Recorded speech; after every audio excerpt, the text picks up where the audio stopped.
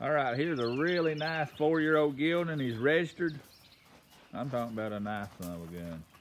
He ain't had but about 30 days of riding. Dean's cutter by, what's this word here? Fuego del Co-Raisin or something by Pepto Boone's Mall. I ain't even gonna read these papers. Got Zampar Bar, they'll be posted in the comments.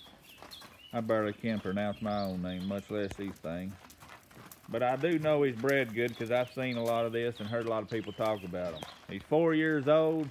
He's had 30 days of riding. He stands 15-2.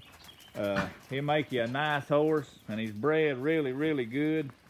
Got the transfer and the whole deal here. Look what a pretty rascal. I bet he weighs 1,300 pounds. And just 4 years old, just turned 4 years old. There's a nice big gelding. All he needs, somebody take him home, give him a job, and go to riding him. Bred out of this world. Price on him $2,000.